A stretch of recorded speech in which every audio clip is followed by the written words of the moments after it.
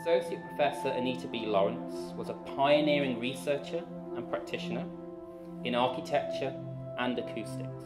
She was the first female graduate of architecture in UNSW's history and the first female to receive the UNSW medal. For those of you who don't know, that's awarded to students for the highest level of academic achievement. She was one of the founding members of the Australian Acoustical Society, and she was tireless in encouraging that enthusiasm through to the international domain. Anita Lawrence stands out for her lifetime achievement and indeed the achievement of the University Medal, which was not just for being the best student in architecture, but the best student in the university, with the first university medal given to anyone.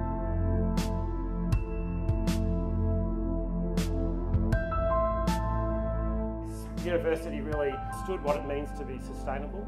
The fact that it was adaptively reusing existing buildings and it was testing technology, really using the kind of fertile ground of a university to try and look at the way in which we would make buildings better. So look, the importance of the Red Centre, which is now the Anita B Centre, is not only that it acted as a catalyst for campus change, it informed so much of how we do our work practices even to this day, and it also informed the campus structure by having this opening onto the mall, this really generous facade that welcomed everyone into the architecture faculty.